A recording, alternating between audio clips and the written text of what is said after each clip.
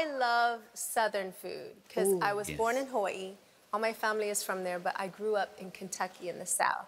So I love Southern food, biscuits and gravy, sausages. Biscuits and gravy? Yes. It's more like a non-sweet scone. That's how I've kind of... I know it's not the right... Ours is savoury, y'all's are sweet. Oh. Yeah, but... When you put it with that real thick cream. You're from so many different places. You come up here doing Melakalika Waka Hawaii. And y'all have it with the thick cream, Everyone always says when y'all have y'all biscuits, you have it with the thick cream and the gravy.